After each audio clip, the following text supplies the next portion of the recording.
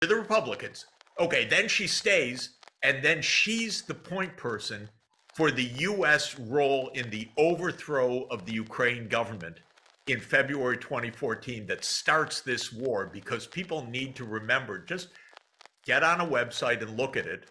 Even they're admitting it. This war didn't start in 2022 with Russia's invasion. This war started in 2014 with the violent overthrow of the Ukraine government. And go listen to Nuland on tape several weeks before the overthrow, talking about who the next government would be in Ukraine. She's already plotting this with the U.S. ambassador to Ukraine, Jeffrey Piot, on a phone call that was intercepted. It's unbelievable. She was then Assistant Secretary of State for European Affairs.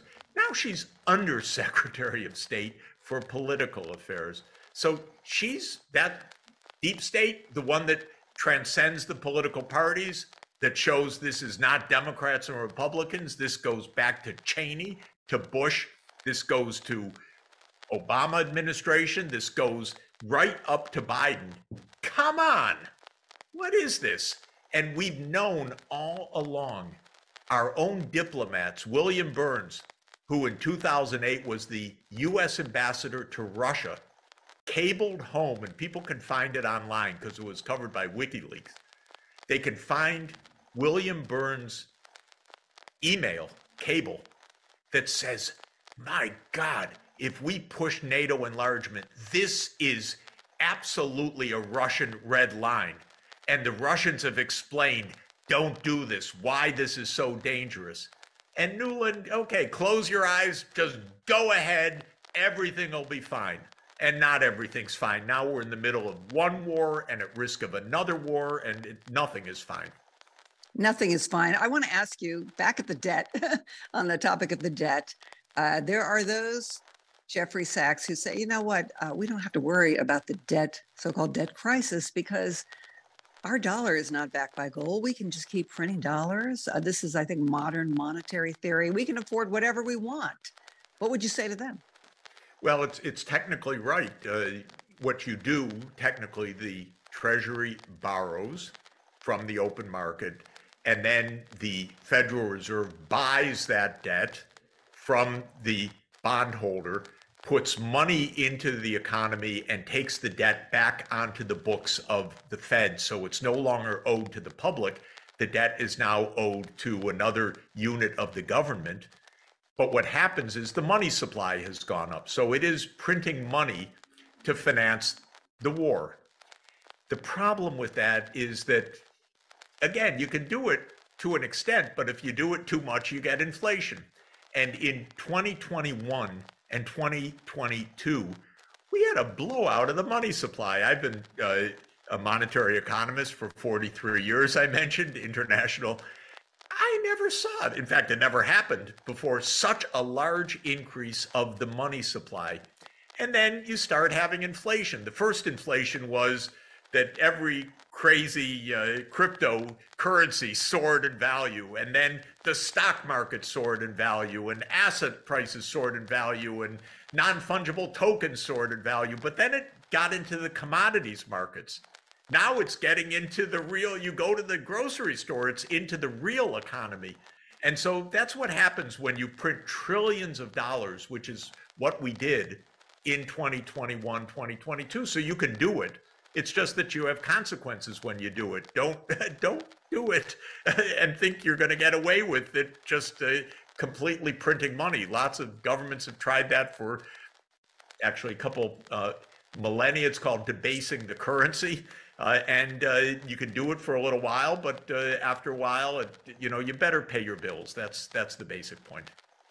Thank you. For those of you who just tuned in, I'm Marcy Winograd for Code Pink Radio. I am with the distinguished Jeffrey Sachs, economist, public policy analyst, who's been doing this for decades, talking about this debt crisis of anywhere from $24 trillion to $31 trillion, and the betrayal of House Speaker Kevin McCarthy, who promised that he would not deliver a blank check for military spending. And yet, all talk of cutting the military budget has suddenly evaporated during this period in which he is negotiating with President Biden and demanding cuts in Social Security and Medicare, food stamps, and so forth. Jeffrey Sachs. I wish we heard Biden saying, well, at least we'll cut the military budget. I'm not hearing that either. Neither of them. No. Now, Jeffrey Sachs, let's say you're in the White House. You're in the Oval Office. Hard to believe. I'm going to put you there right now.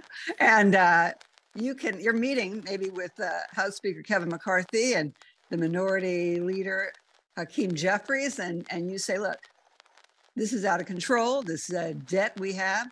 We need to cut the military budget, slash it. What are you going to cut in that budget? First thing I'm going to say, God, we thought we were going to bluff Putin and so forth, and just NATO enlargement was going to go on, and he called the bluff, and now we're in this ridiculous, horrible, tragic, destructive, expensive war. We're going to tell him, okay, no NATO enlargement, you go home. In other words, we're going to negotiate the end of this, which started with these provocations of overthrowing a neutral government and overthrowing the sanity of not moving NATO right up to a nearly 2,000-kilometer border with Russia and all that. So I would stop the war through negotiation. That would be the first thing. We'd save a lot of money. Second, I would say, look, we just had the accounting by SIPRI, which is the Stockholm Institute that keeps track of who spends what on the military.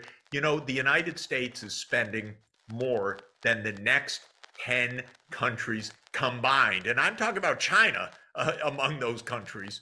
We're spending 3 times China's military spending. We're spending more than the next 10 countries combined. Let's get this under control. Then I would point out that we have 800 military bases abroad. China, 1 or 2, depending on how you count, maybe a small one in Djibouti, maybe 1 or 2 others. We have 800. Okay, we don't need 800 for our security. It's not adding to our security, it's adding to our debt enormously. So let's get this under control. Let's take out an Excel spreadsheet also and do this right. Real numbers, not gimmicks. Let's see what we need to do in taxes, because God, there's so many loopholes here that it's unbelievable. But at the same time, let's stop waste on the, not just waste, tragic spending on the military industrial complex, because that is where we have wasted so much of our money. Yes, and when we create, I don't like that word, it has a positive connotation, but when we produce, or the military contractors who are really making a killing off of killing, when they produce new weapon systems, these systems emit tremendous greenhouse gases. So there is that connection, and too often we see environmentalists and peace activists operating in silos. And at Code Pink, we have a War is Not Green campaign because we think it's essential that we integrate these campaigns, because the military is a driver of the climate crisis. The Pentagon is the single largest global institutional emitter of greenhouse gases, consumer of oil and fossil fuels, and too much of that is under the radar. So let's talk about it. Now, let's also talk about what we're doing at Code Pink. Great. This week and next week. We have grassroots activists on the Hill, on Capitol Hill, Medea Benjamin, Olivia DiNucci, who many people met when she disrupted. Well, she's disrupted a few times those powers that be that insist on all of this never-ending spending for the military, including Joe Biden.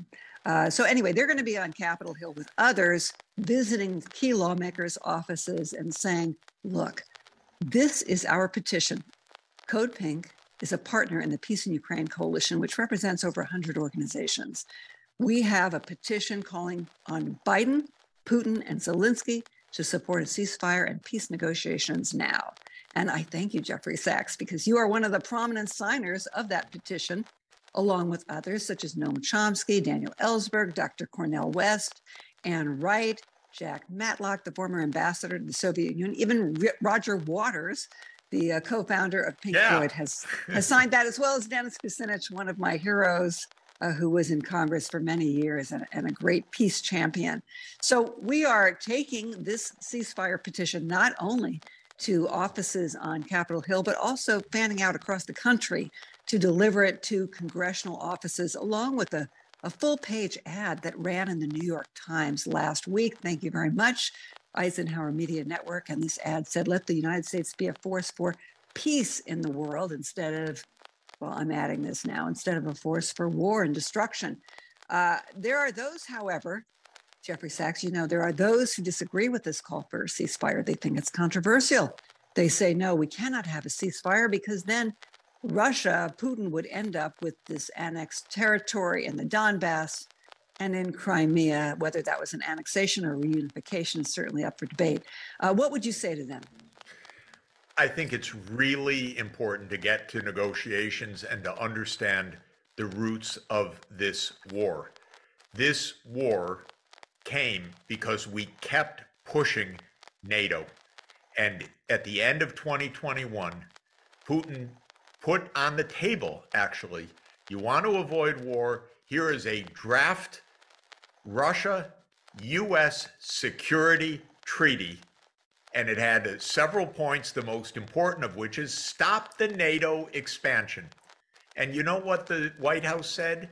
No way we're going to talk to Russia about NATO expansion. That's our business. It has nothing to do with Russia. Of course it has to do with Russia. We're about to put NATO right up against the Russian border. And so this was calamitously misguided foreign policy in the United States. And it's not just me saying it.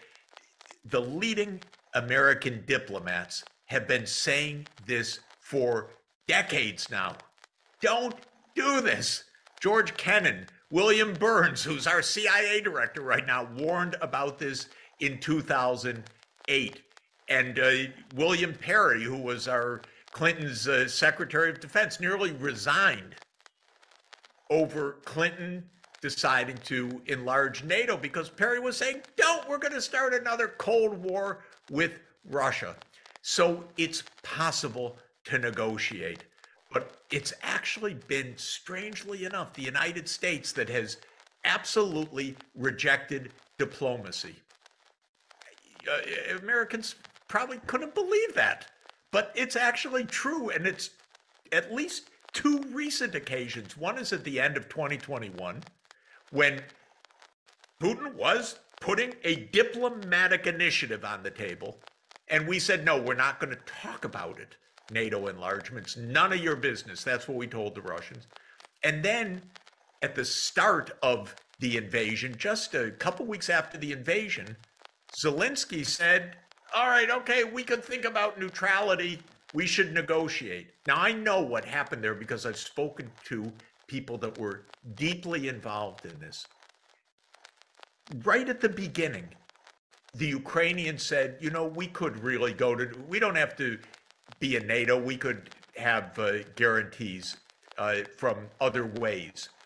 And the Russians said, okay, let's talk. And the Turkish diplomats said, we'll mediate. And so real mediation started. And actually, the former Prime Minister of Israel, Naftali Bennett, got into the act as an informal mediator. Towards the end of March 2022, they actually were working on the draft agreement to end the war. I'm talking about more than a year ago. And the United States said no. The United States said no diplomacy.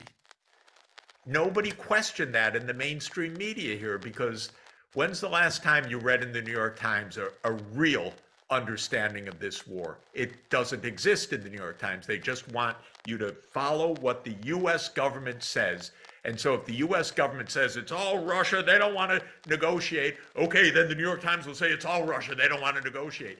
But for those of us who are there watching, seeing, talking, it's so different. We could negotiate this till today, and we're not even trying. And we're not trying because Victoria Nuland doesn't want to try. Every time this issue of negotiation comes up, she says, no, it's not the time. And actually, when General Milley said this is the time for negotiation. It was, I think, it was the Undersecretary of State that said about the chairman of the Joint Chiefs of Staff. No, he's wrong. This is not the time to negotiate. Come on, let's get serious. Well, Seymour Hersh's account and then discuss it. So they're not even covering the news and much less challenging a critical thought. And that, yes, I would that's agree. pretty serious. The New York Times, the Washington Post, and their coverage of what's happening in Ukraine have really assigned themselves to irrelevancy because they are Pentagon PR flacks who just repeat talking points. And there's no serious investigation into any aspect of this war. And that's why, at Code Pink, we support alternative, non-corporate journalism. Please tell others. Code Pink Radio will tell you the truth. Now, Jeffrey Sachs, let's talk about China a little bit further. Yeah. China has come out with the 12-point peace proposal, which Biden immediately dismissed as, what did he say? He said it was irrational. Frankly, his response was irrational. Meanwhile, we've had actual Code Pink members have met with representatives of China in Washington, D.C. to thank the Chinese government for coming up with this peace plan and for playing a peacemaker's role. I mean, whatever people think about China and whatever criticisms they have, I think we have to be very clear that China, as you mentioned, has maybe one or two overseas bases. It's not a threat militarily, and it is trying to play the role of peacemaker, not just in the Middle East, but also in Ukraine. Do you think that China, the global South, can make a difference here? I mean, because it's not just China, it's Mexico, it's Brazil, it's other countries too that are saying we need a ceasefire. We need it now because they know the security of not just Ukraine and Russia and the United States is at stake, but the security of the entire globe. First, I think people should understand a basic fact about China. China has not engaged in one overseas war in the last 40 years, while the United States has been engaged in non-stop wars. We keep pointing our finger at China. Look at how militaristic. We vastly outspend China on the military. We have surrounded China with military bases. We've been engaged in constant wars. We are trying right now to break the Chinese economy. And then we point our finger like the G7 did in this recent meeting in just a kind of a hate-filled, ignorant session. Look at how evil China is. Look at how evil China is. It's so low level for anyone who really follows this. I was actually myself in China last month. I've been to China so many times over the last 40 years. We're in a propaganda field right now of anti-China propaganda that has no basis in reality. And we're trying to create an enemy there so we can crush China because they're daring to achieve economic development. So this is the starting point. Now, in terms of China's peace plan, it has one crucial point.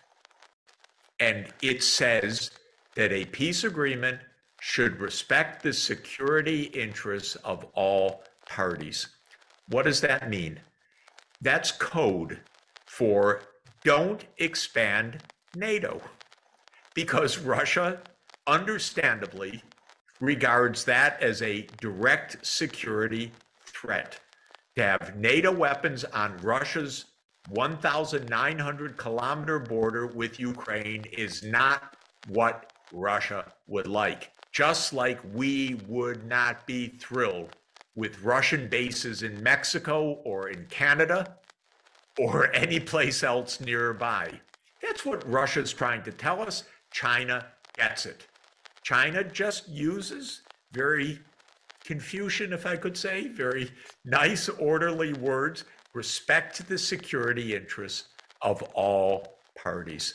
And that means to the United States, would you understand what Russia has been saying to the US since Russia was independent December 1991. Don't enlarge NATO. And especially since 2008. By God, not to Georgia. Are you kidding? That's what they've been telling us. And China gets it. And that's why Biden immediately rejected it. Because this is a game. The game is Newland's game to expand NATO to Ukraine. You know, I think a lot of people don't realize, Jeffrey Sachs, that this has been a long time coming, not just in terms of, you know, beginning in 2004 with the greatest expansion of NATO, but also in 2020, we had NATO recognize Ukraine as what I call a de facto member with this interoperability agreement saying, you know, we're going to integrate our armed forces. Now, what's the difference between being a de facto member of NATO and an official member of NATO? Well, it could be what you're talking about, bases. It could be nuclear weapons. People say, well, Ukraine gave up its nuclear weapons. First of all, they should all give them up, right? We should be pushing for the treaty on the prohibition of nuclear weapons, which NATO emphatically opposes. So NATO, and by the way, if I may just, weapons. if I may just say that under the Nuclear Non-Proliferation Treaty, of which we are a major signatory, we are bound to nuclear disarmament, but we're not even trying right now. So we're not even honoring the treaties that we're in, much less joining the treaties that we ought to be joining. So this is a terrible thing. And by the way, that's a huge budget cost. That is hundreds of billions of dollars that we're spending on, quote, modernizing the nuclear weapons rather than negotiating nuclear disarmament. So that's another part to come back to the budget story of the past.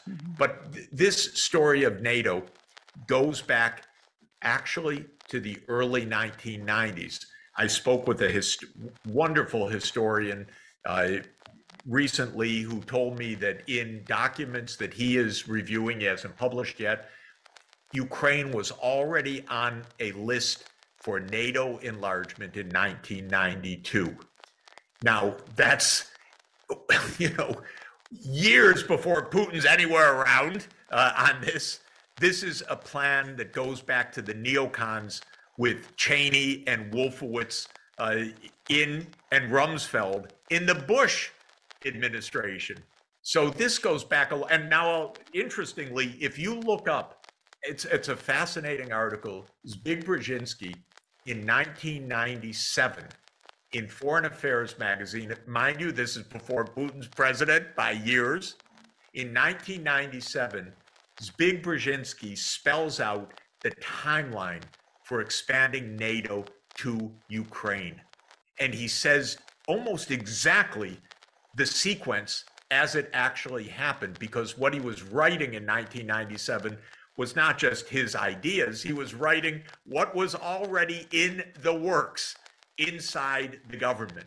So this is a story that goes back 25 years at least, and it's been hidden from the American people.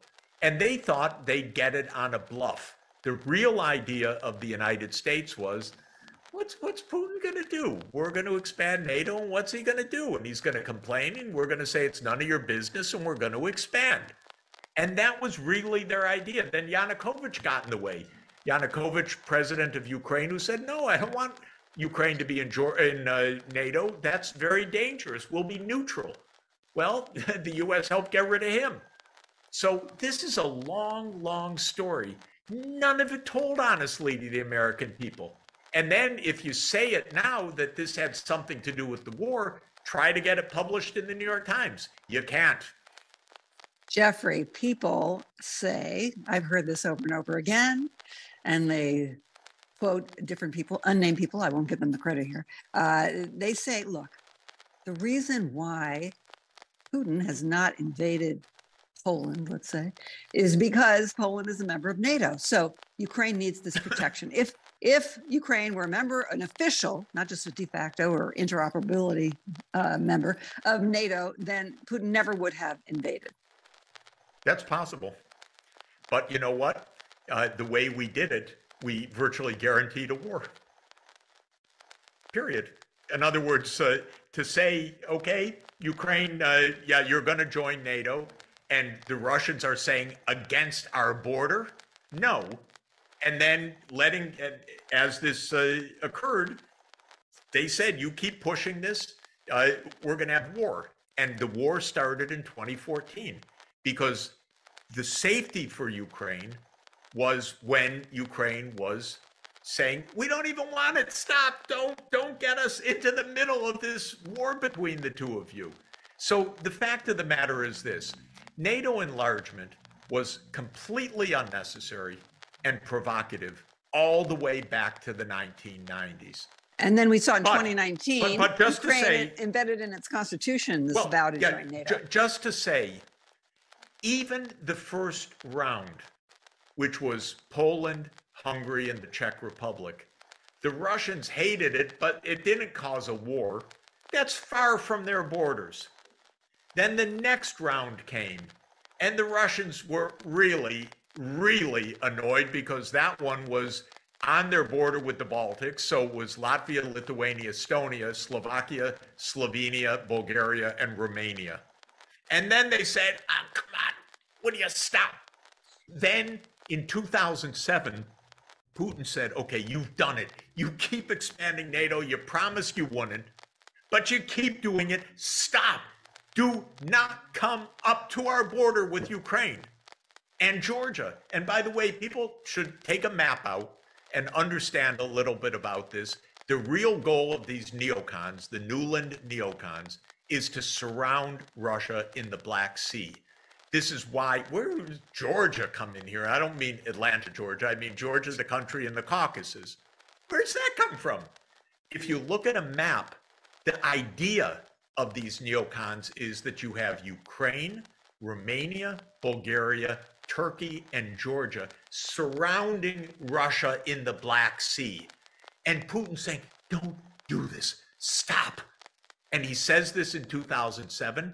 Then in 2008, Bush pushes this, and Nuland is key member of the administration then. And they push this over the opposition of the Europeans and get the Bucharest NATO declaration to declare that Ukraine will be a member of NATO, will. And by the way, Biden has been part of this all along. And the military-industrial complex has pushed this. The literal lobbies for NATO enlargement have been Raytheon people. I mean, you can't make this up. This is how the U.S. government works. Lastly, Raytheon, Jeffrey Sachs, yes. I want to ask you about Ukraine and the future of Ukraine. Should we continue on this calamitous path of endless war, propping up the Ukrainian government to the tune of $6 billion a month, spending over $115 billion to continue the war, half of that going to military contractors for weapons and military training. Meanwhile, what's going to happen to the Ukrainian economy? Because we've already read about Zelensky privatizing a lot of these industries that were nationalized under the Soviet Union. And we know that representatives of BlackRock have been over in Ukraine. And we know that Zelensky has a website. And on the website, there's a menu for privatizing Ukraine and inviting investors to, yes, invest in the military in Ukraine. Where do you see this going? Should we continue on this course? Look, Ukraine is being destroyed. The first tragedy is for Ukraine itself. Being a place where the U.S. wages a proxy war is the worst place you can be. As Kissinger famously said, to be an enemy of the United States is dangerous, but to be a friend can be fatal. We are killing Ukraine. Literally, we're killing Ukrainians, but we're killing Ukraine. Think of how we loved Afghanistan, how we love South Vietnam. What do we do? Iraq. If you are the place where the U.S. is waging a proxy war, first of all, you will be physically destroyed.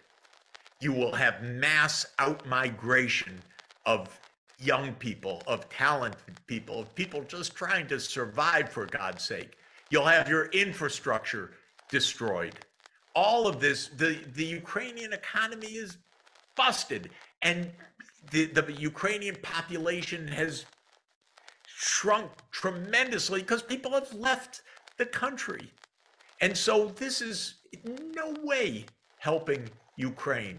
This is just, I tried to tell the Ukrainians, I'm for you. I'm not against you. They kept thinking, oh, that's Putin propaganda. I said, no, listen, I go back to the Vietnam War in the United States, to Iraq, Afghanistan. I've seen what happens when the US grabs you in a proxy war. And this is what's happening right now to Ukraine. It's being tragically destroyed. And every time things don't work, our side ratchets up, and they keep ratcheting up. And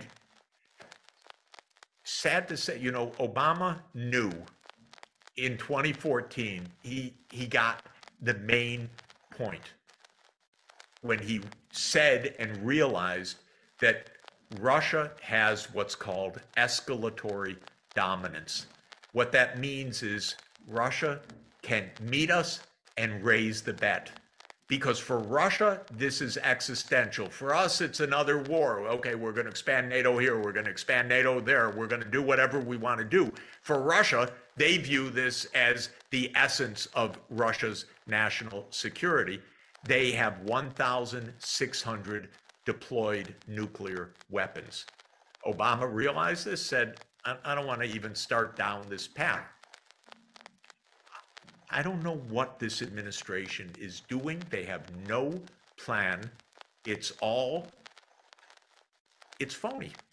And phony in the sense that they have no route to success, but they're in it up to their necks right now. Worse than that, for Ukraine, they're in it above their heads.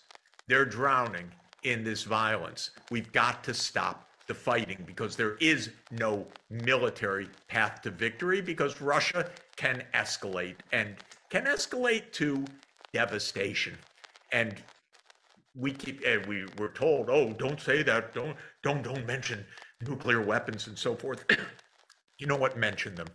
Understand. Yes, and I think we should also mention, Jeffrey Sachs, that the United States has a nuclear posture review. The Biden administration says we will use nuclear weapons first if our allies' interests are threatened. So, who's going to use them first, or will they be used? All of this is speculation, but it's frightening that we are escalating right now, training Ukrainians on F-16 fighter jets that could after they said again Russia. And again that they wouldn't do it, they keep taking the next step. It's time for the Newland administration really to step down so that we can have peace and have some sanity. The world is diminished. There's no doubt that China is another option for countries. There's no doubt that most of the developing world does not want a US-led hegemony anyway, but it was living with one, or at least with the US intention of one. And the rise of China changes this fundamentally, because now the balance of power is much more dispersed. The BRICS countries have an output when measured in purchasing power prices that is even slightly larger than the G7 right now. Of course, the BRICS have many more people than the G7, so the per capita income in the G7 is much higher. But just the BRICS is a larger block, around 32% of world output compared to 31% of world output of the G7.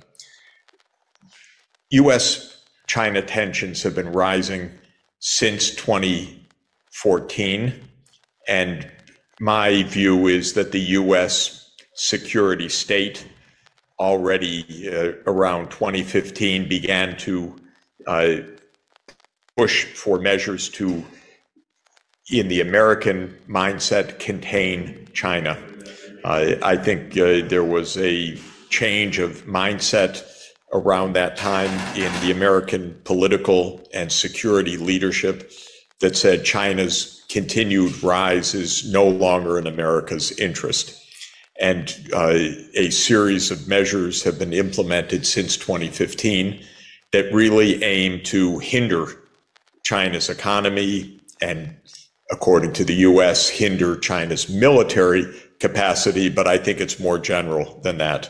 And those measures include, of course, trying to establish a Trans-Pacific partnership that would exclude China. Rather extraordinary in my mind, almost laughable to make a Pacific Basin trading system designed to exclude China, as if somehow the Chinese economy wasn't there and the 1.4 billion people of China were not there.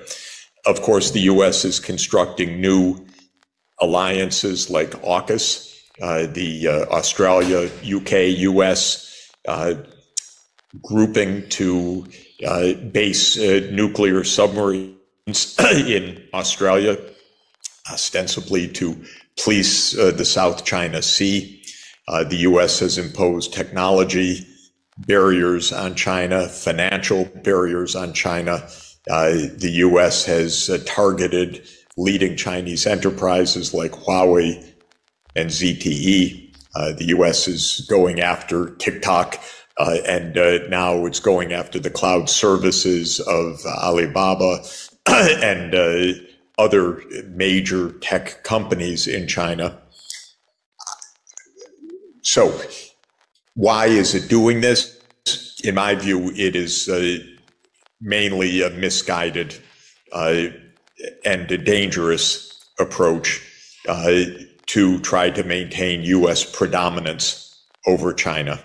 I think that it is both wrongly directed and almost sure to fail because China is a very successful society and successful economy with a lot of dynamism, with a lot of scientific and research capacity, with a lot of friends around the world.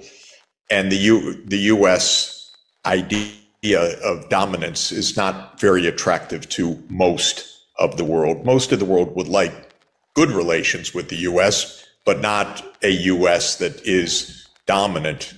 I don't know of countries that are willing to make sacrifices for US dominance other than the close US allies. So when it comes to certainly Chile or Mercosur, Latin America more generally, or UNISUR, the goal for sure is to keep good, open trade relations and financial relations and technology relations with China, and to aim to do the same with the United States and with Europe. I don't think that there is any remotely sensible policy other than the South American countries saying, of course we trade with China normally, of course we're partners with China, but we're also partners with the US and Europe, and we see absolutely no reason to choose sides, and we don't want to be pushed to choose sides. I personally see nothing nefarious in any of China's initiatives, whether it's the Belt and Road Initiative or others, and I don't believe the Western press, which I regard as mostly propaganda, that the Belt and Road Initiative is a debt trap or Chinese companies are especially harmful to host countries and so forth. So I don't view this as a complicated question, actually, in its substance. I see the U.S. changed its attitude. And when I say the U.S., I mean the security establishment, which runs the U.S. government foreign policy, changed its attitude to China 8 years ago. I do not believe that China provoked that. I don't think it was in response to hostile action from China. I think it was in response to China's success rather than to hostility from China. So I would encourage Chile and Latin America to keep open trade. Every day I say in the United States, maintain relations with China, stop trying to provoke a conflict over Taiwan, stop sending arms to Taiwan. Don't do in Taiwan what we did in Ukraine, which was to create the provocations that led to war, because I also believe that the Ukraine war was caused by US provocations not by Russian imperial design. Of course, most American leaders violently disagree with me, or maybe not violently, but strongly disagree with me. But I'm old enough that I understand them at this point after almost 50 years of watching U.S. foreign policy, and I think they're wrong, and I think they're provocative. And I don't want them to do the same thing in Taiwan that they've done in Ukraine, which is pump in a lot of arms and then express surprise when a war starts. But that's a possibility that would be a terrible possibility. I believe the U.S. sanction regimes in general are illegal. I do not abide by unilateral coercive measures. My understanding of international law, as reflected in annual votes by the UN General Assembly, is that such sanctions policies are not valid unless adopted by the UN. So I would hope that Latin America would not get trapped in sanctions regimes, but basically would also take the position that nobody can sanction Chile's trade with China. And by the way, Chile's trade with Russia or others, though it's not as important, because if there are to be such sanctions, they're only valid if they're undertaken under the UN Charter, essentially by the UN Security Council. So that's my general view. And my general belief is that trade between South America and China should be strong, and I think it will be mutually beneficial. Latin America, of course, has a resource base which is very complementary to China's. China likes wonderful wine, great fruits, minerals, many wonderful things that Chile specializes in producing. It needs those things, and I think that it will trade and help enrich Chile doing so. At the same time, China has some excellent low-cost infrastructure technologies that I think can be a very great benefit for South America in terms of rolling out 5G, in terms of an integrated zero-carbon power system. China's very good at long-distance direct current high voltage transmission to build an integrated South America-wide zero carbon power system, which Chile could be a very important energy provider to such a system. And so I see many complementarities that are very strong, and hope that Latin America's and South America's trade, finance, diplomatic relations with China remain strong and dynamic. Maybe I'll just stop at that point. Has been raised by the New York Times in its editorials, in its opinion columns of the New York Times columnists like Tom Friedman and others, and in the invited op-eds. And you just can't get a word in otherwise. You can't tell that readership you were just describing in Manhattan, where I happen to live, what's really going on. So this is the frightening part. And we're also told, Glenn, which is pretty damn weird, don't worry about nuclear escalation. Don't be blackmailed by this. My advice is worry, and worry a lot. And if you have been around these issues for a while, and I have for decades, and I wrote a book about the aftermath of the Cuban Missile Crisis and Kennedy's successful quest to negotiate a partial nuclear test ban treaty with Nikita Khrushchev, you know, if you're not worried, you just don't get it, because you better be worried. And I'm very worried about this administration not getting it. You know, it was such a staple of Cold War culture, Cold War policy, that avoiding nuclear war was the single greatest priority as we were going around the world with these proxy conflicts against the Soviet Union. We managed never to directly engage them militarily.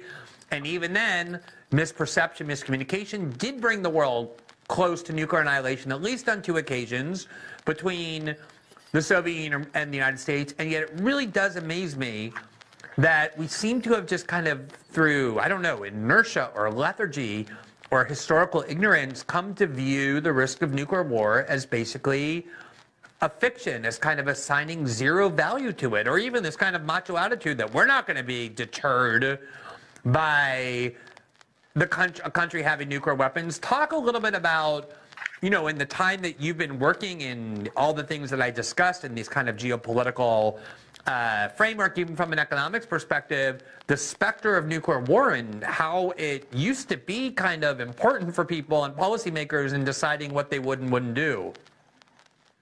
You know, there was one moment when Biden was caught on tape saying, you know, we're on a path to Armageddon.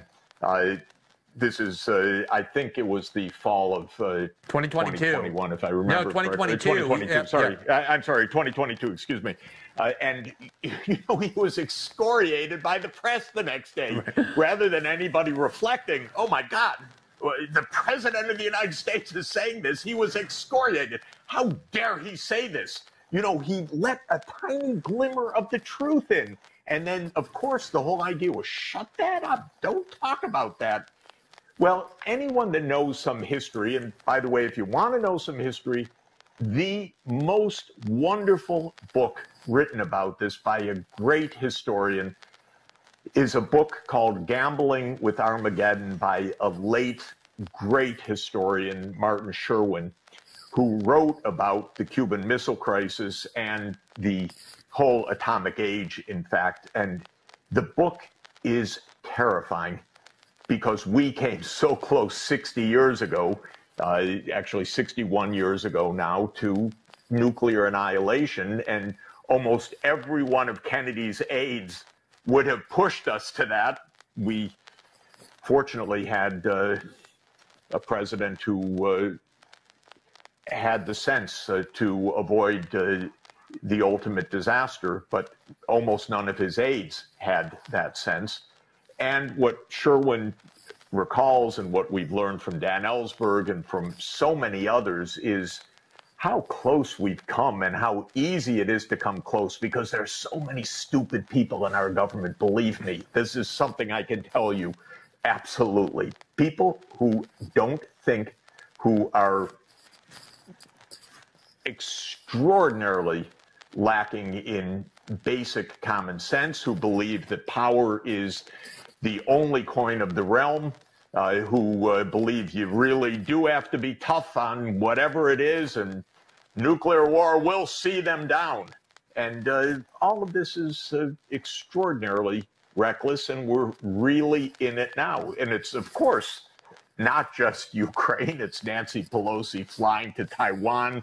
It's us doing whatever we can to humiliate China. It's having an absurd G7 meeting last week in Hiroshima, of all places, that the U.S., of course, bombed with the first nuclear atomic bomb, spending the whole G7, in essence, to attack China and Russia. They think it plays politics. They think it's a game.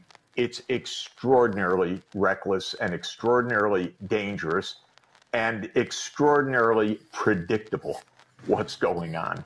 Yeah. Because the real diplomats inside the U.S. have been warning about this for decades. We're only finding some of it out by WikiLeaks and by disclosures such as Bill Burns, their CIA director, who was in 2008 the U.S. ambassador to Russia, and he sent a memo that everybody should read. To Condoleezza Rice. 2008, yeah, he explained, my God, this NATO enlargement business is absolutely dangerous.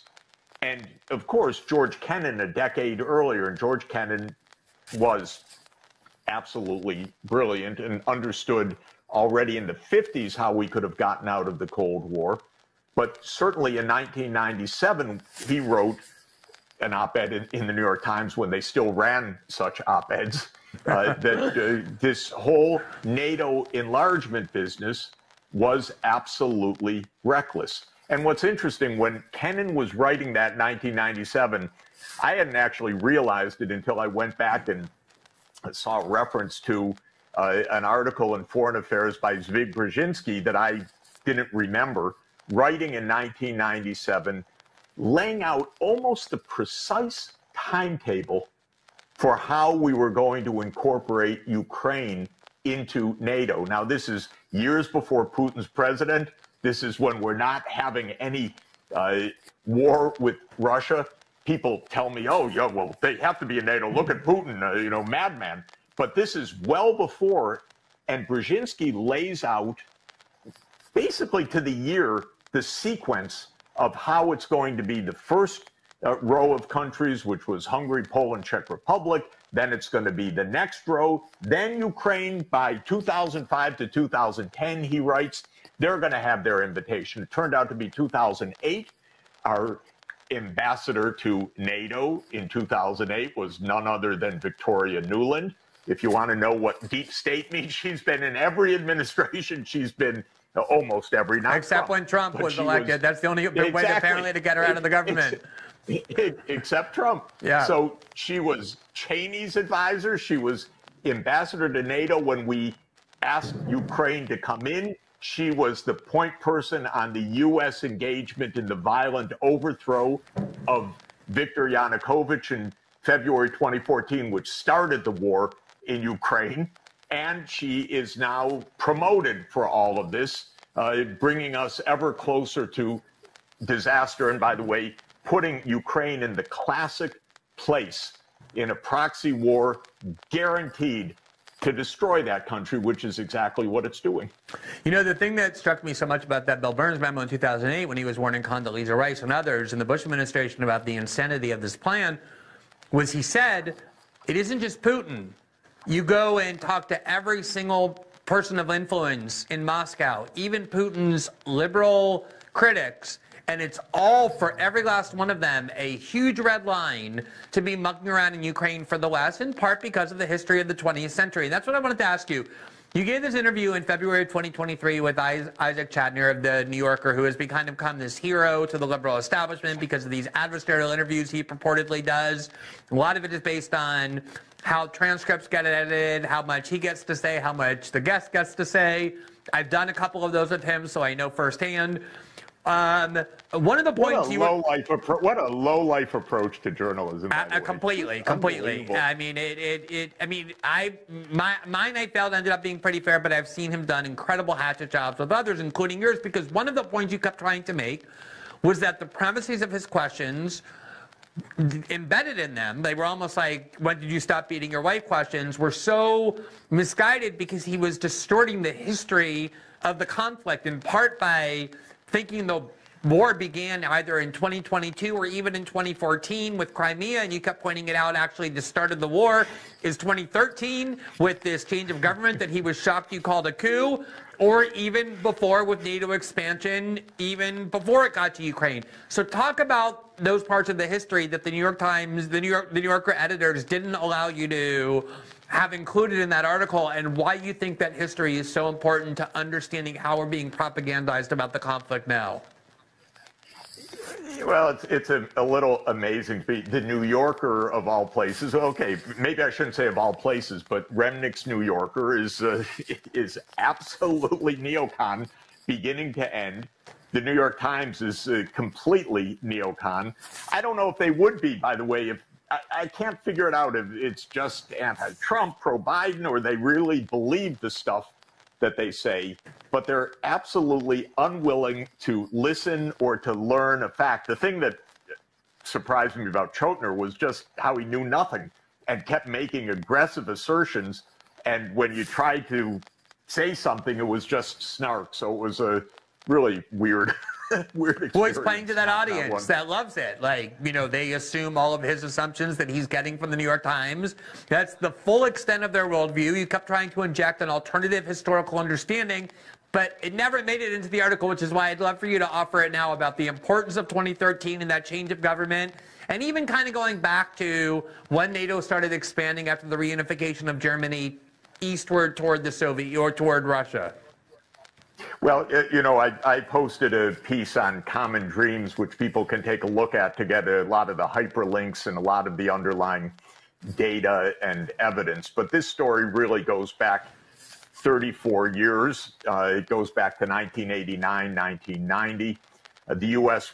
and Germany were both very clear to Gorbachev, who was a godsend for the world, by the way, because he really was a man of peace. And I was profoundly honored to try to help him on the economic side, though the White House was having none of it at the time. But in any event, Gorbachev believed in peace, and he unilaterally disbanded the Warsaw Pact, which was the Soviet side NATO. And Baker and Hans-Dietrich Genscher, the German foreign minister, repeated time and again to Gorbachev, and in many, many different forms, and so did the NATO Secretary General and others, we will not move NATO 1 inch eastward. We won't do it. Now, I spoke to a wonderful historian who is working on this right now, who tells me that in the archives he's come across in 1992, not only the plans for NATO expansion, but Ukraine already on the list for NATO expansion in 1992, when supposedly in the public there is no such thing as NATO expansion at all. But remember 1992, that was Cheney, Wolfowitz, and Rumsfeld in the Bush senior administration. I thought, what could be worse? Well, we kept learning things can get worse. Right. Even and in the Democratic Party, the love affair with the so-called liberal hegemony. I don't know what the liberal part is, but I know what the hegemony part is. That has been Nuland's thing, and of course her husband Robert Kagan's thing for decades. This has been underway since the early 1990s. Now, the Russians have been saying, and Gorbachev said, don't move eastward. We want peace. We want openness. I was actually advisor to Gorbachev. I was economic advisor to Yeltsin. I was economic advisor to Leonid Kuchma, first president of independent Ukraine. I've seen all of these people. You know what they wanted? They wanted normal life. They wanted to stop the Cold War. They did not want crazy things. They wanted normalcy. And we wouldn't give it. What we said, normalcy, yeah, that's U.S. hegemony. That's U.S. indispensable power. That's U.S. we do what we want anywhere we want when we want it. And that has been the story all along. And frankly, I couldn't imagine it at the time because I was watching with my own eyes as a young guy. Suddenly, the world had a chance for peace. And peace didn't mean U.S. global hegemony. Peace meant normal cooperation, but we couldn't accept the deal of just being normal and cooperative. We had to say, now we lead on everything. And that's been the story since the beginning. Now, there are many steps to it. Clinton was the first violator of the promises, and Clinton's so inconsistent on everything, but this is one of the things he was inconsistent on. So the first NATO expansion took place under Clinton, and that was Hungary, Poland, Czech Republic. The next NATO expansion, 7 countries by Bush Jr. in 2004, Latvia, Lithuania, Estonia, Romania, and Bulgaria on the Black Sea. So you had the Baltic states, you had Romania and Bulgaria. You're starting to, right up against Russia. Slovakia and Slovenia. Now, Putin says in 2007, stop already, stop. He says it in a famous speech at the Munich Security Conference in 2007. We don't listen at all. 2008, Bush says NATO is going to enlarge to Ukraine. The European leaders, by the way, were aghast. And one of the European top leaders at the time called me, said, what is your president doing? Of course, European leaders don't say any of this publicly, But they say privately, this is crazy. This is so dangerous. But of course, they were quiet. Bush pushed this through in 2008. Then there was a reprieve for Ukraine.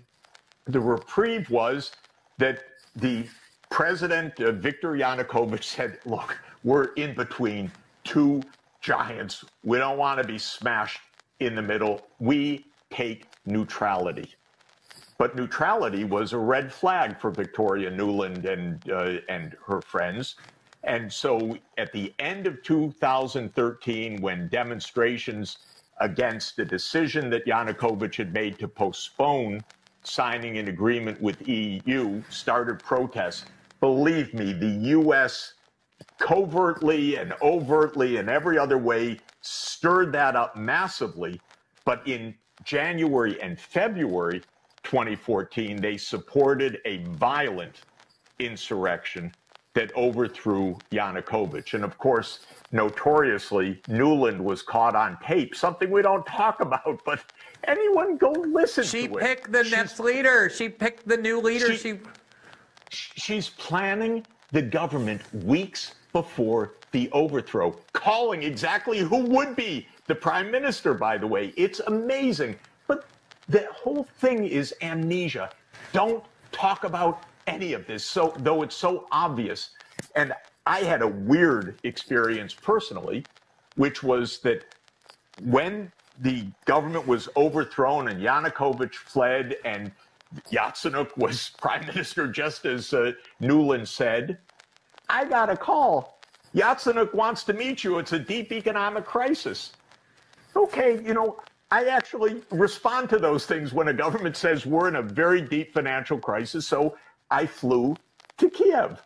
And I had an NGO brag to me about the role they played in the overthrow. And it was ugly. It left me shaking. It was, you know, the kind of thing you just want to wash that off. Don't tell me this awful stuff. You had no business being part of a violent insurrection. But that's the role we played. I went home. I didn't go back. I was disgusted by the whole thing. But it was obvious then we were on a path towards war. This didn't start with a, quote, unprovoked invasion February 24th,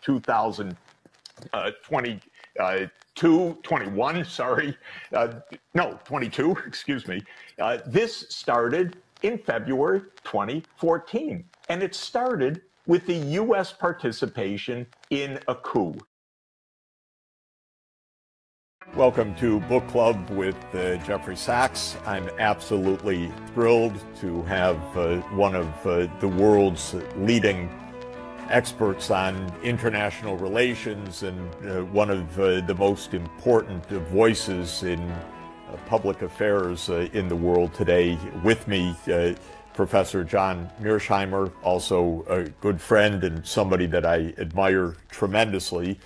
Professor Mearsheimer has a very important new book, co-authored with Sebastian Rosado, who is a professor at University of Notre Dame, and Professor Mearsheimer is the R. Wendell Harrison Distinguished Professor at the University of Chicago. I'm sure that most or all of you have been listening to John Mearsheimer discuss the events around the war in Ukraine and now wars in the Middle East and so many other issues, because he's been the go-to person for so much of the world in trying to make sense of the multiple crises that we're in and the spread of violence. One of John's truly justifiably famous books is The Tragedy of Great Power Politics, which was written at the start of the new century. And in that book, he said that it seems a little quiet now, but don't worry, or worry maybe I should say, great power politics will return. And the book's title that I'm going to discuss with you, John, also is about the tragedy of great power politics, and we seem to have a lot of tragedy to go around right now. But the new book that you've written is, of course, completely relevant for our current struggles and trials and tribulations globally. It's about how states think. And the gist of the book is about whether state decision-making is rational or irrational and what difference it makes. You started writing this during COVID, during the lockdown, so this is a book that you and Sebastian Rosado wrote, as I understand it, largely on Zoom together during the first couple of years of the pandemic, but it became absolutely pressingly relevant in trying to understand the Ukraine war. So maybe if we could start, you could explain the motivation for this book. You're known as our nation's leading realist thinker in international relations, so it would be good to help listeners understand how you fit into the story and your views about this. But what's the motivation of writing a book called "How Nations, how States Think"? Well, there is a widespread perception in the academic world and in the policy world that states, in terms of their foreign policy behavior, are irrational or non-rational. And our view was that if that is the case, most of our theories in international relations about how the world works are largely irrelevant, because all of those theories are based on the rational actor assumption. Then we also said to ourselves that if you're a policymaker and you think that states are irrational, how can you possibly formulate some sort of coherent policy? Because you have no idea what other states are going to do, because they're basically irrational. They're wild and crazy. And our intuition, in fact, our theories about how the world works, say that states are rational. So what we decided to do was try to figure out whether states are routinely rational or routinely non-rational. And to do that, you have to have a definition of what rationality is, because that has to be the baseline that you then employ to look at past state behavior and determine whether or not states have been rational or not.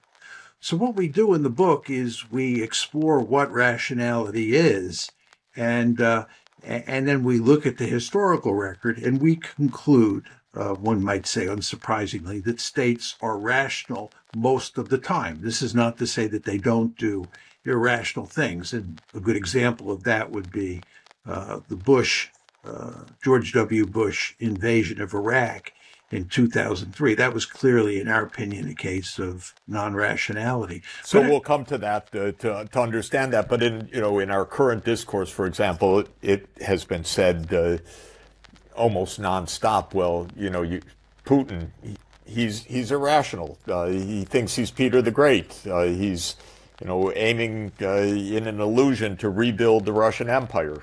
And your argument is, no, this is not a serious way to think about Russia's decision-making or President Putin's role in Russia's decision-making. And if we think that way, we're ourselves going to be led down a very dangerous and inaccurate path in how we deal with the global challenges. Yeah, let me say a few words about Putin, because there's no question that that's the case that almost everybody rivets on these days. Our basic argument is that whether a state is rational or not is largely a function of the theories that underpin the policy that a leader is pursuing.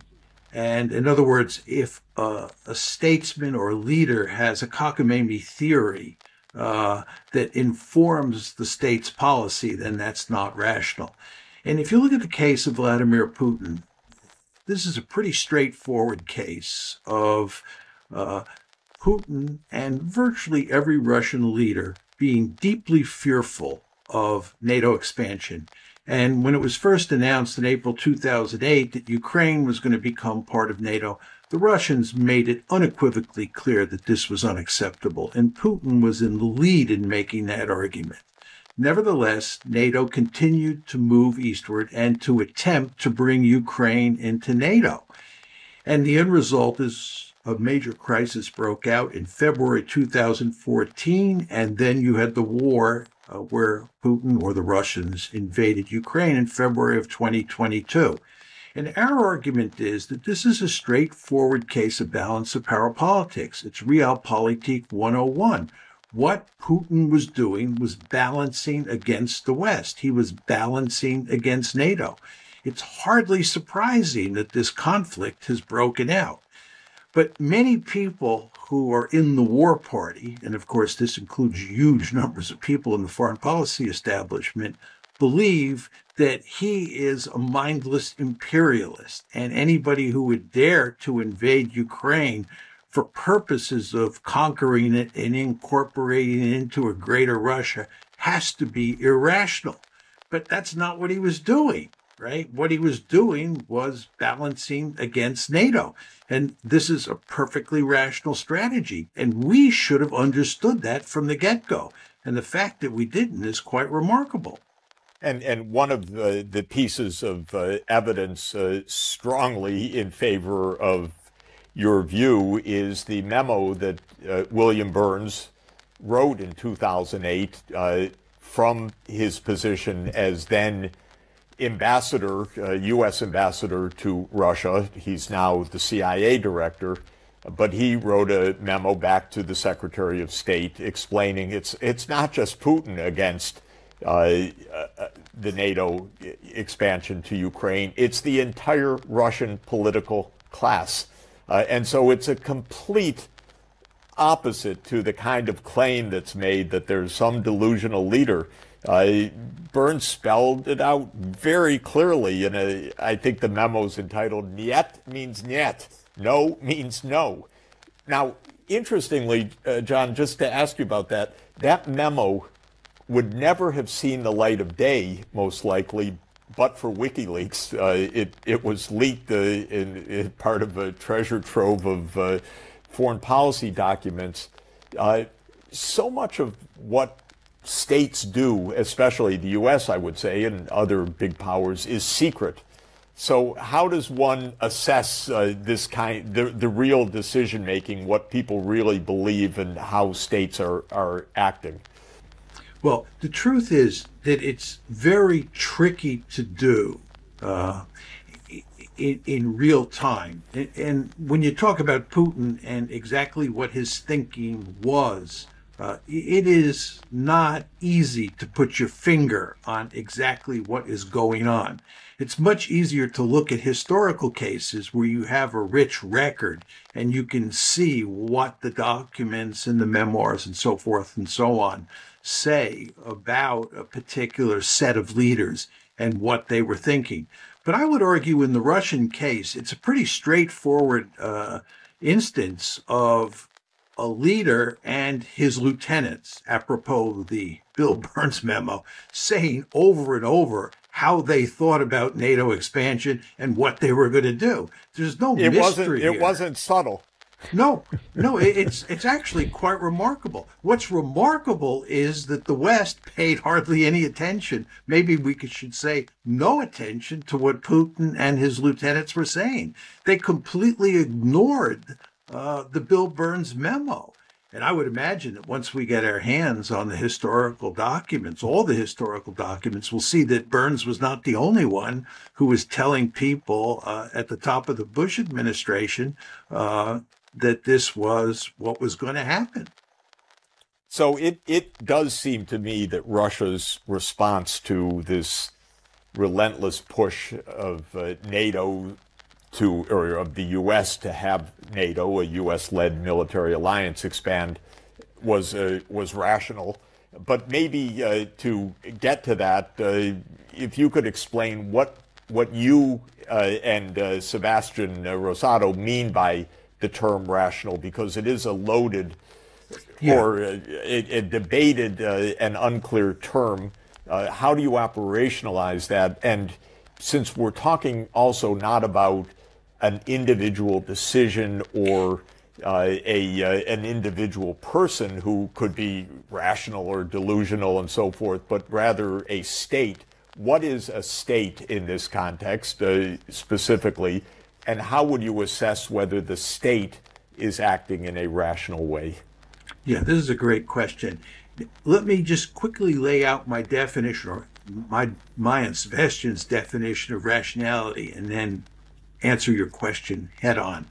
Our argument is that rationality has two dimensions to it. First is the individual, and then there's the collectivity or the state, because as you point out, you can't just focus on one individual because decisions are made by a handful of people. There's surely a leader like Putin, but Putin is surrounded by other people who have input. So it's a collective decision or a state decision.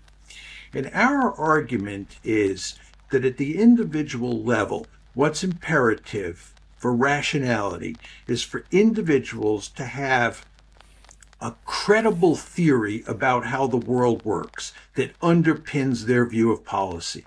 We believe that human beings are fundamentally theoretical animals. We call this Homo theoreticus. I like that, by the way.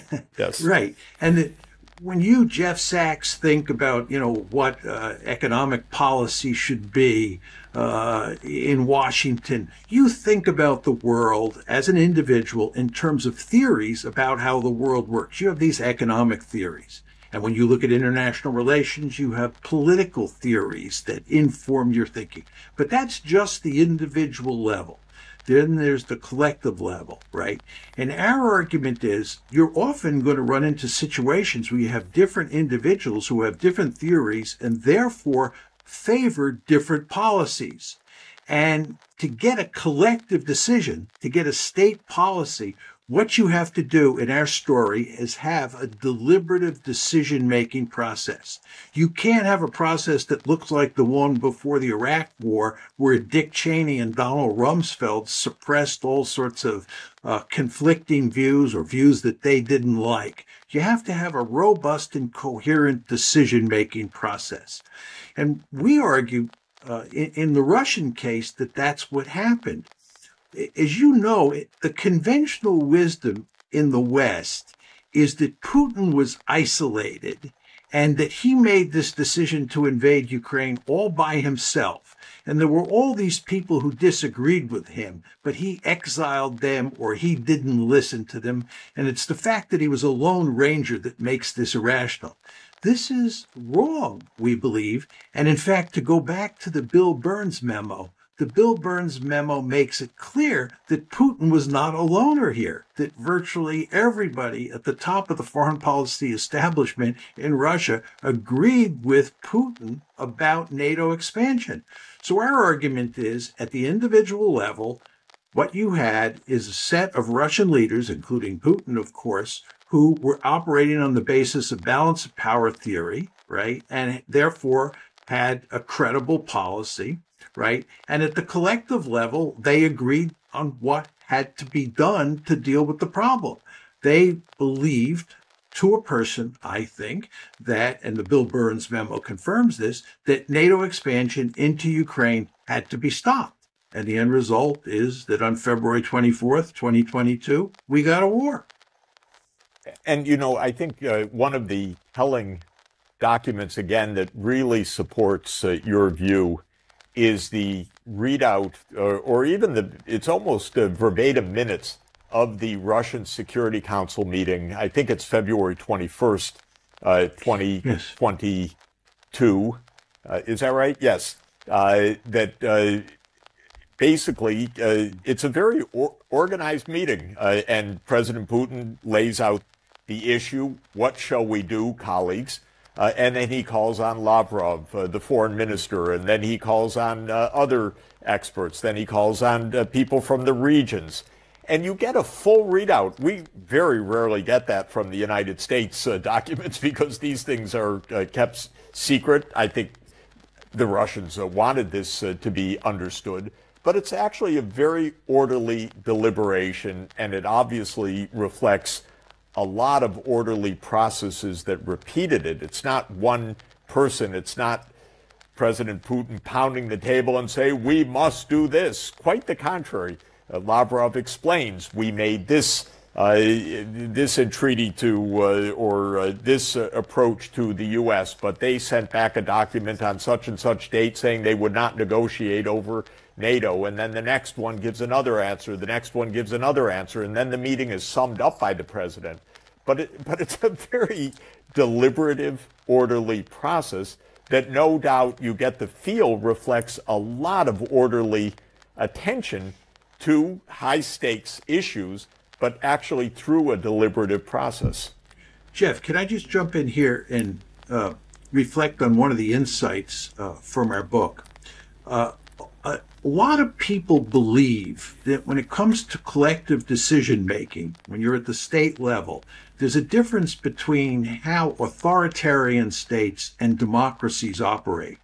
And almost everybody we talk to in the West believes that democracies believe in deliberation.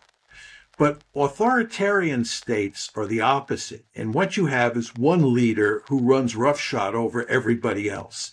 And this, of course, fits with the conventional wisdom on Putin. He doesn't listen to anybody. He decides what to do. And then anybody who disagrees gets sent to the gulag, and anybody who agrees gets promoted. So you have all these yes men and yes women who are operating under him. This is the way many people in the West think. Our view in looking at all these cases, and we looked at 14 cases in great detail, is that there's no difference between authoritarian states and democracies. In both cases, both sets of cases, you get a small number of people at the very top who make collective decisions. And what you discover in almost every case is when people are trying to formulate policies about grand strategy or how to deal with a particular crisis, what you see is that nobody, including the leader, is really sure what to do.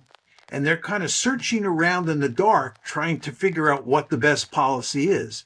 Therefore, leaders are prone to listen to their lieutenants about what might be a really good idea. If you take Benjamin Netanyahu in Israel today, whatever you think of Benjamin Netanyahu, he is in real trouble. The Israelis are in real trouble, and they're trying to figure out how to deal with Hamas. I am absolutely certain that Netanyahu is listening to anybody who he thinks might have a good idea about how to proceed. And someone like Naftali Bennett, who he might have terrible relations with otherwise, is a very smart man. And I'm sure that someone like Netanyahu will listen to Bennett just because Netanyahu is not sure what to do. And if Bennett has a good idea, he'll take that good idea and run with it. So my bottom line here is I don't think that Putin's behavior is any different in this authoritarian state, which Russia is, than would be the case if Russia were a democracy. You, in each case, have a small number of people at the top who make decisions and have a vested interest across the board in listening to others' ideas. I think, that really comports with my perception also of China, which is very institutionalized, very bureaucratic. It's been an administrative state for 2,000 years with a lot of discussion, a lot of deliberation, not one person calling any shots at all, but actually really collective decision-making in exactly that way. And I wonder, in a way, there is an irony that sometimes happens in our democracy. I have a feeling, let me ask you about this, many of the decisions that are taken absolutely against or with no interest in American public opinion, though in our self-assessment, democracy also means reflecting the will of the people. But on many of these issues, the people are not asked, they're told, or they're ignored. But often it happens that to get some decision made in foreign policy in our ostensibly public-driven process, the public is lied to. Lied to about the real situation on the battlefield, or lied to about the real reason for going to war, and so forth. And so maybe there's even more secrecy and less deliberation in the democratic setting in some cases, because you don't speak the truth. I mean, the lead up to the Iraq War was a desire of a small group to have a war to overthrow Saddam Hussein on pretextual reasons that turned out to be completely false, maybe even more false than they believed. But certainly they were not very much interested in the evidence that they were purporting to give to the American people. So it was a deception. And because of the deception, I'm just wondering whether maybe the deliberation is even cut short in such contexts, because too much talk, too much deliberation lets too much of the public in, and they didn't want to let the public in. Yeah, let me directly address this issue, which I've spent a lot of time thinking about. First of all, in the book that Sebastian and I have written on how states think, what we discovered is that public opinion, what the public thinks, domestic politics, and so forth and so on, matters hardly at all in the decision-making process. The elites, a small number of elites, get together and they make the decision. We were actually surprised by this finding. We didn't go in thinking that this was a question we should address, how much domestic politics matters. But we discovered in looking at 14 cases and looking in a cursory way at a lot of other cases that domestic politics doesn't matter. That's point one. Point two is there's no question. It's amazing. It's a stunning finding and a very important one. Yes. And again, it wasn't one that we went in asking about, a question we went into the book asking about. Okay. Second point is that if you are in a democracy and you make a particular decision, you have to sell it to the public. There's no question about that. That's not as necessary in an autocracy. It's not to say it's completely unnecessary, because public opinion does matter somewhat, but it's definitely necessary in a democracy. Now, I wrote an earlier book called Why Leaders Lie. And the principal finding in that book is that leaders do not lie very much to other leaders, and they lie mainly to their publics. Yep. And you get more lying in democracies than in autocracies. There you go. There you go. I believe that. I really believe that. And I think sometimes you just feel it's a nonstop narrative and deception. And you know, one of the senior people in the Biden administration, on another issue, and I don't want to say who and what the context was, but I said, well, you know, have you weighed in on this? And they said no.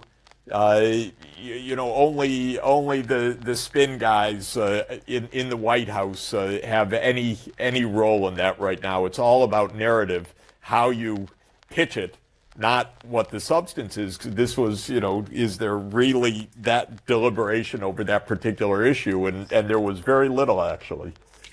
Yeah, it's, you know, when I wrote Why Leaders Lie, and I would go around the country and I would tell people that leaders do not lie much to each other. People found that hard to believe, right? And then when I said that leaders in democracies are especially prone to lying to their publics, people found that hard to believe. But I would just say to you, the reason that people in democracies or the people inside a country are easy to lie to is because those people tend to trust their government. Because after all, it is your government. You expect them to protect you. They're your leaders. So they're primed to be deceived. When you're dealing with foreign leaders, they don't trust each other to begin with. We don't trust Putin. Putin doesn't trust us. And this goes back to 2000 when he took power, right? It's not just now in 2023. So given that there's not much trust to begin with, you really can't get away with lying at the international level like you can at the domestic level. Oh, that's really something. Hillary Clinton and Barack Obama and a few others decided they would overthrow the Syrian government in 2011. Typical regime change operation. That's what created the war and the refugees. Did any single European leader say that, explain that to the public? Not one. So then they wonder, why is their popularity so low? Well, if you don't speak up the truth, what do you expect? And so understand that these hegemonic wars of the United States, these are not in Europe's interests. And that's the same with supporting what Israel is doing in Gaza. It's not a matter of right or left. It's a matter of what's Europe's interest right now. It is not to have a fulminant Middle East war right now.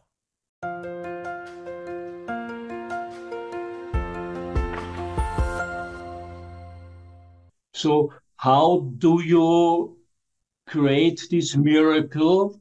Because even the possible alternative to Biden is Trump or somebody from the Republican. They are in certain aspects even more radical pro-Israeli than the Democrats. How to overcome this tiny problem? Yeah, so the pressure has to come from inside the United States and from outside. From inside, public opinion absolutely does not accept the administration line on this. This is very clear in opinion survey after opinion survey.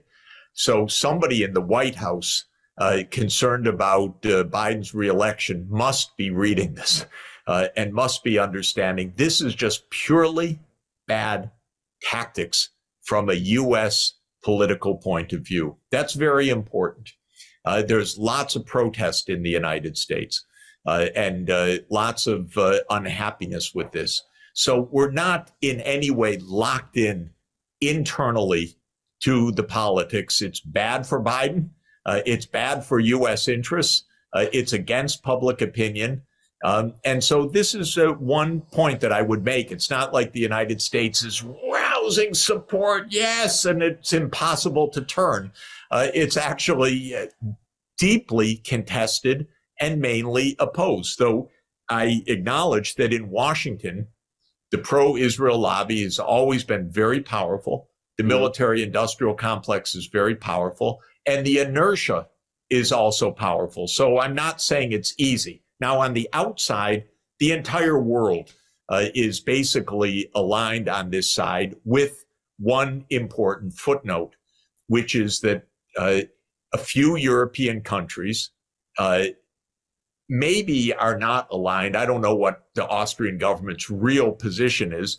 Sometimes it's don't side with the U.S., or maybe it really is because of more right-wing view or whatever, side with Israel, but it's very few. The problem in Europe is European politicians stop telling the truth about almost anything years ago because all they want to do is side with the United States. And I think I would just say to European politicians, if you do it, you lose at the polls. There isn't a popular government in Europe right now because it's incredible. This is so much against Europe's own political interests. So I would say, think through this honestly, and then say, it's right. We're not against Israel. We just need to move to a two-state solution. And the United States, come over here, buddy. You know it too. Let's move to a real solution. I'm waiting for European politicians to regain 2 feet on the ground, their head out of the clouds or out of U.S. control, and just state clearly, straightforwardly what is right and also what happens to be in Europe's interest. But by the way, what happens to be in Israel's interest as well, because nothing that's happening is doing anything other than gravely threatening Israel's long-term survival. This messianism, this greater Israel idea, this zealotry of this religious group, this is not saving Israel. This is threatening Israel's survival. So I want European leaders just to think clearly and honestly about this, because that'll also help the United States get to the right place. I think there is a lot to say about the European leaders. I think the European leaders, there are no leaders, you know it better. And there is another tiny problem. We will have also an election this year in some European countries, but in the European Union for the European Parliament. And the problem is that everybody, if according to most of the polls, it's to foresee that the right-wing European nationalistic right-wing parties will win. And the problem is they are even, at least concerning Israel, they are also in the meantime, although many of their parties, if to go back history, you know where they come from. And this is a historic cynicism. I think that these right-wing fascist parties, now they are on side of Israel, which is unbelievable for anybody who knows history and who knows how things happened, that these parties who are sometimes in internal issues, they are racistic, they are fascistoid right today, but when it comes to Israel, they are supporting the Jewish state. Yeah, you know, supporting the Jewish state is one thing. Supporting what is called Greater Israel to dominate the Palestinians is so senseless for Israel and for Europe that everybody should take a deep breath and understand that. How many self-wounds does Europe want? How many crises, how many wars does Europe want around it? And I would ask the European leaders, you know, the reason why the right is growing is in part because the so-called center or center-left all was gung-ho with the United States for NATO enlargement and for the war in Ukraine. And of course, it's been a disaster for Europe. It's been a disaster economically for Europe. It's been a disaster from a security point of view for Europe. So it's not even left-right. It's a failure policy that the current European governments have pursued, and they are opening up their way for an opposition to arise. And that's what's happening, in fact. So the reason European politicians, by the way, across the board, you look at the approval ratings in Western Europe right now or in the EU, nobody has any support, basically, except the few that stand up for themselves, like Orban or Fico or a few others. But the ones that are basically just siding with the United States in this useless Ukraine war are all in their 20% approval ratings or 25% approval ratings and so on. So the main point I would say to Europe is, if you go the way, not of supporting Israel, that's one thing, but supporting Greater Israel for ethnic cleansing and for this terrible thing, all you're doing is making another prolonged disaster on Europe's borders. And if that's in Europe's interest, boy, please explain it to me. This is no doubt about it. I think Europe, I think with this policy they follow the last tens of years, I think it's against their own security, economic, even cultural interests. I think this is something which... You know, I'll give you another example, by the way. The politics of the 2010s was dominated by the Syrian refugees. And anyone that knows even the slightest history should understand that Hillary Clinton and Barack Obama and a few others decided they would overthrow the Syrian government in 2011. Typical regime change operation. That's what created the war and the refugees. Did any single European leader say that, explain that to the public? Not one. So then they wonder, why is their popularity so low? Well, if you don't speak up the truth, what do you expect? And so understand that these hegemonic wars of the United States, these are not in Europe's interests. And that's the same with supporting what Israel is doing in Gaza. It's not a matter of right or left. It's a matter of what's Europe's interest right now. It is not to have a fulminant Middle East war right now. And so European politicians should think about how to diffuse a Mideast-wide war. You are completely right. I think you convince people like me. Unfortunately, we are not in power. But coming back to the issue of this interview, I think now there is a peace plan. It's even economically, we didn't even mention it, but which is interesting for me, since you're also long experienced in economy. I think one important but not so much debated proposal is the establishment of a new UN fund. A UN Reconstruction and Sustainable Development Fund, which is interesting, should at least partially funded by reduction of expenses which traditionally have been spent for armament and war. You know, outside the UN, across the street from headquarters, is what they call Isaiah's Wall, which is the inscription of the prophet Isaiah, chapter 2, verse 4, which says they shall beat their swords into plowshares and their spears into pruning hooks. Nations will not make war on other nations, neither will they teach war anymore.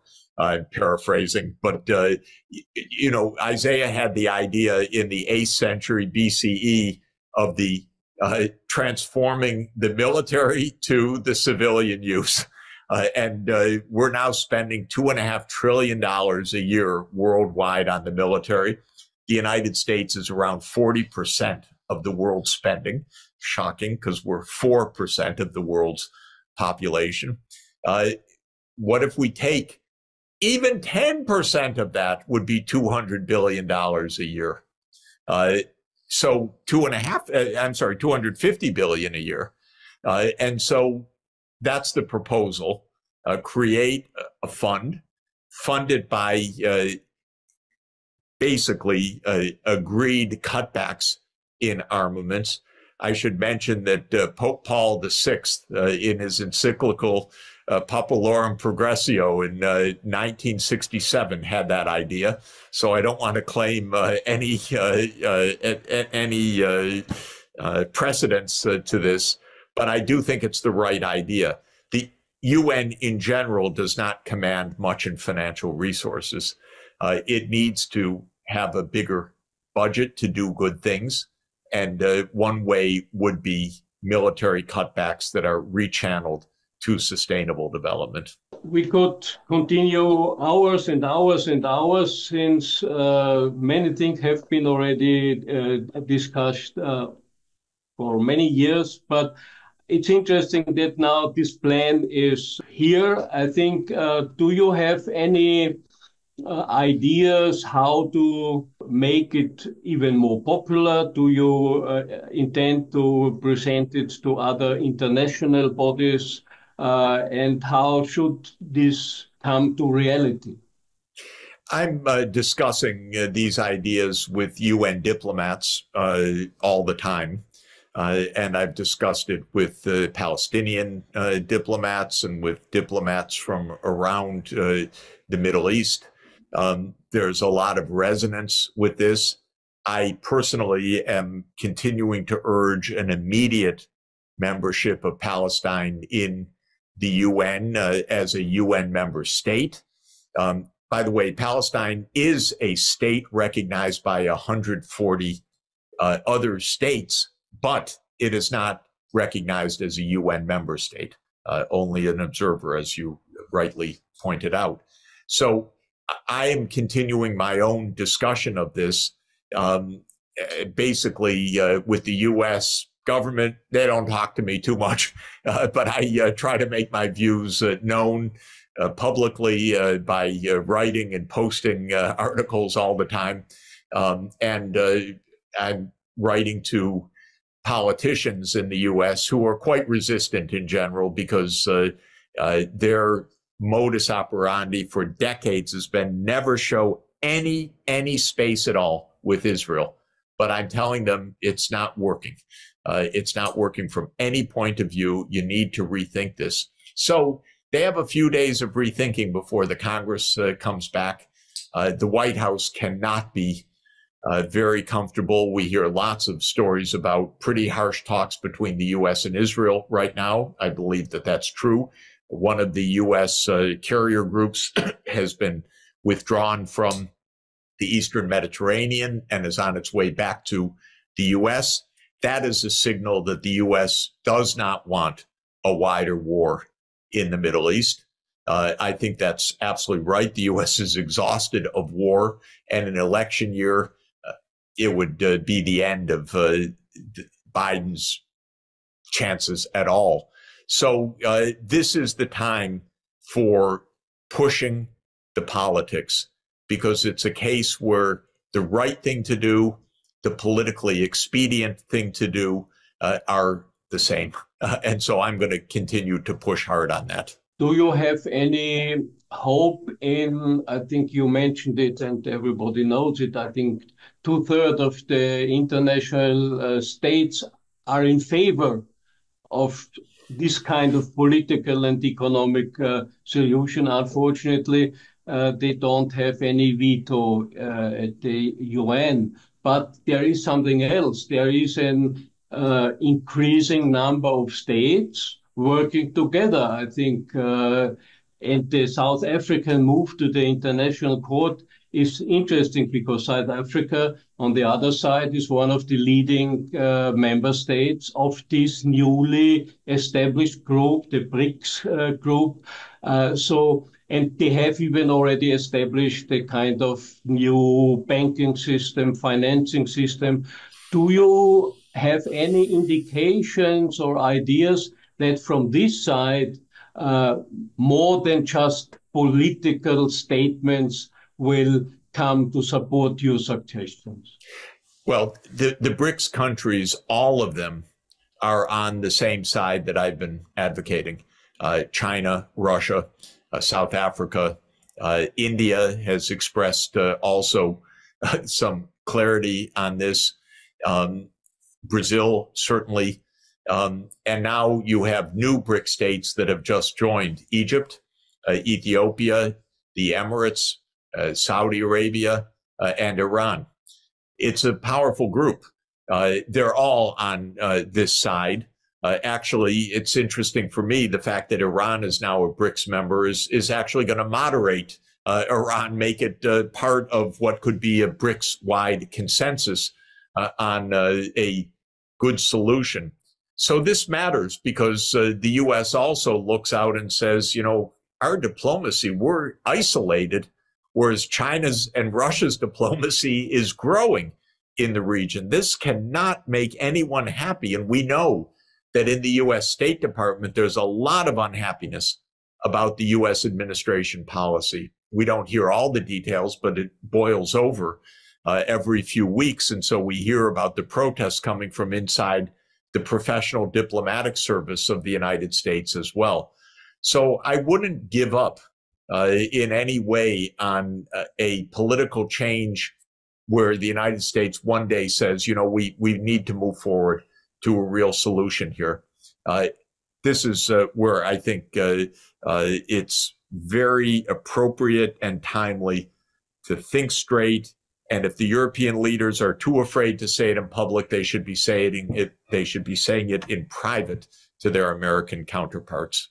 They should, yeah. So I think it's time. I think we exceeded a little bit our usual limit. So thank you very much, Professor Sachs. I think it was very interesting. It's important, and I think we should really invest more and more time to publish these ideas, and maybe even outside the usual normal circles we have in New York, in Brussels, because the world is much bigger and in the long run more or less more powerful than the world which runs the business till now, but it will come to an end. And the Palestinian-Israeli issue could be, we forgot something, because the Palestinian issue, what is it in history? It's a colonial problem. It's one of the last unsolved